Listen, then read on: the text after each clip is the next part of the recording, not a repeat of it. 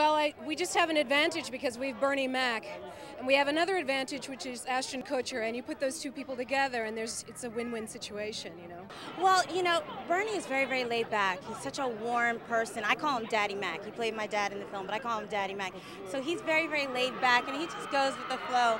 Ashton is so professional, and you can tell he's always thinking about how is this going to affect the entire picture. Not just him getting a joke in, but the entire story. So he really cares about the unit. So it was great to see the balance between them. Someone a little bit more laid back, someone a little bit more about, okay, let's really make this, but both of them together, they're like the next Odd Couple.